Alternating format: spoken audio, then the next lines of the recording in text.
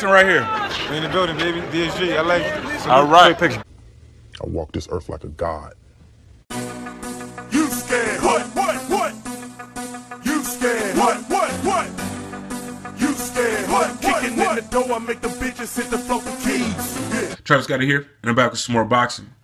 Canelo talking about coming back and fighting before Cinco de Mayo. Now that Willie Monroe put him on blast for not wanting to take that fight. Yeah, you ain't hear nothing about the motherfuckers coming back to fight until Willie Monroe Jr. basically exposed them for avoiding the fight. You see, nobody wasn't even really talking about this shit. Canelo's trainer said that bullshit like what? Immediately after the motherfucking, the fight, the Canelo Smith fight. He said that we'd never fight Monroe, knowing he knew that Willie Monroe Jr. had a contract for that fight. And he said it right after the fight. When was that? September the 17th? So even if he said it September the 18th, what's today? October the 7th? And Willie Monroe put the motherfuckers on blast, you know what I'm saying, a couple days ago. And now, all of a sudden, yeah, his hand isn't too bad. And he's going to take the cast off. And if he doesn't have any pain in his hand, then maybe he'll come back to fight.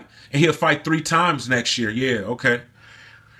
Let's see Willie Monroe Jr. get the fight that he earned by beating Rosado. Y'all motherfuckers looking for easy opponents. You see, Canelo's expected to win that fight. So I don't know why the fuck they don't want to take that fight. Yeah, he's not going to walk right into your punches and make it easy for you. But you're supposed to be a better fighter than Willie Monroe. Give him his opportunity.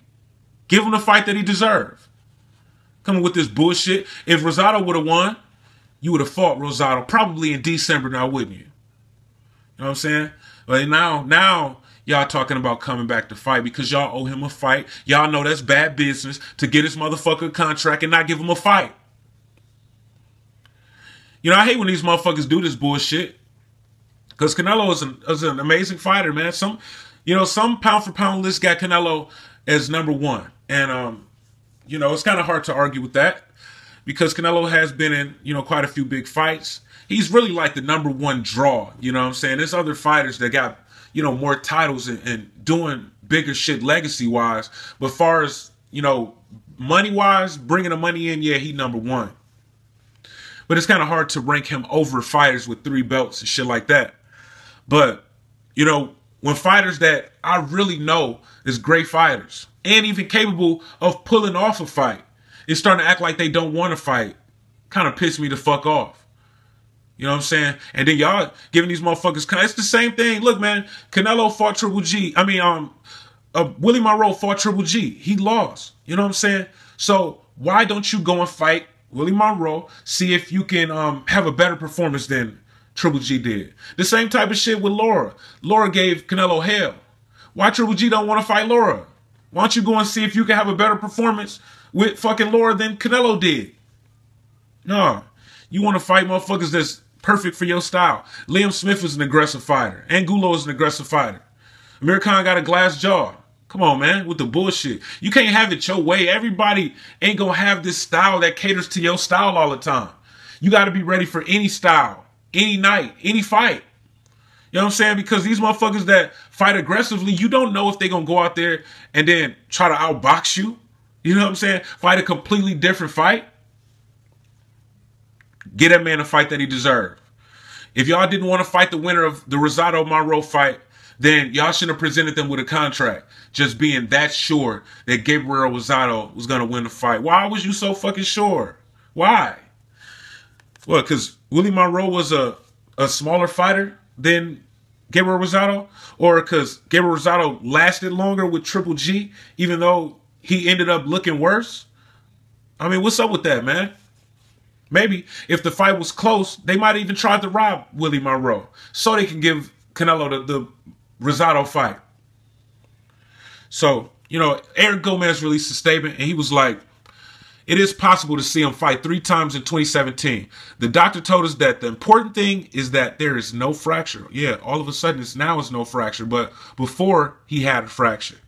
So he will remove the cast, and once he begins to rehabilitate his hand, we will get a report on how he feels, and if there is no pain, you might see him fight the last week of January or early February, and then later on, as mentioned, in May and September. Gomez statement. president of Golden Boy Promotions or whatever the fuck his rank is. Yeah, go ahead and get that fight out the way. Like I said before, man, look, okay, if you injured, yeah, you do need some time off, but somebody got a contract to fight you, you know, and you really need to honor that contract. Don't start fucking over your fighters.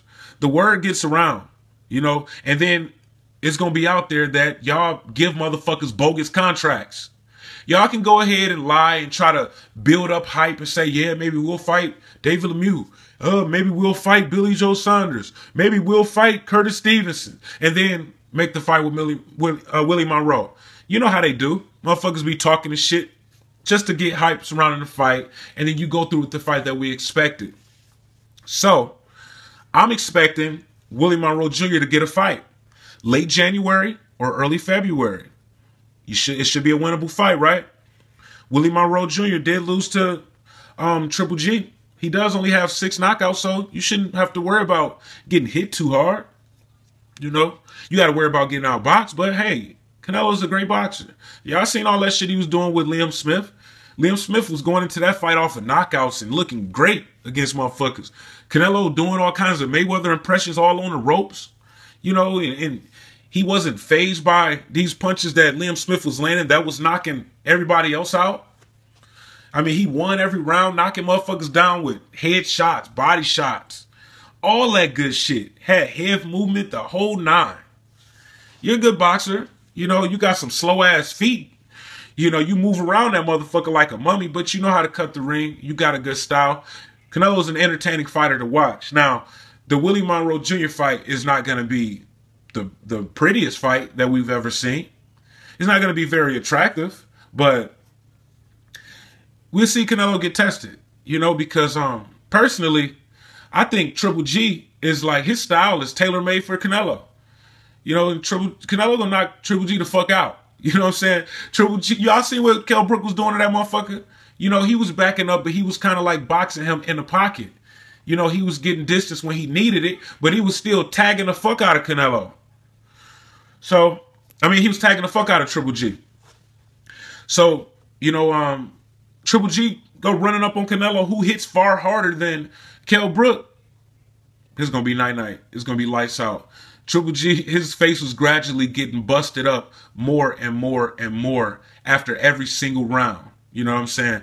And injury or not, Kell Brook was going to take that fight.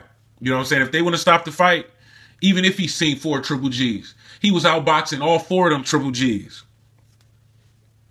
So Canelo will knock his ass out. His style is like kind of like the type of style that Canelo liked to fight.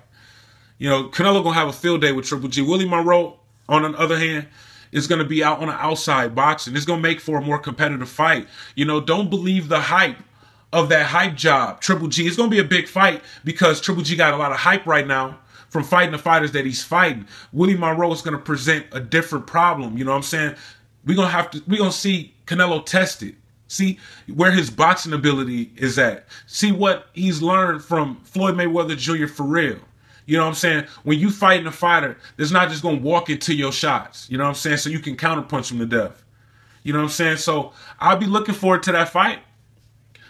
Canelo should be expected to win a fight. Don't be scared. It's going to be okay. All right? It's going to be all right, man. So I'll be looking forward to seeing Canelo versus Monroe late January or early February. I'm Travis Gotti. Thank you for tuning in to Travis Gotti Boxing. Subscribe. I gotta quit fucking with you.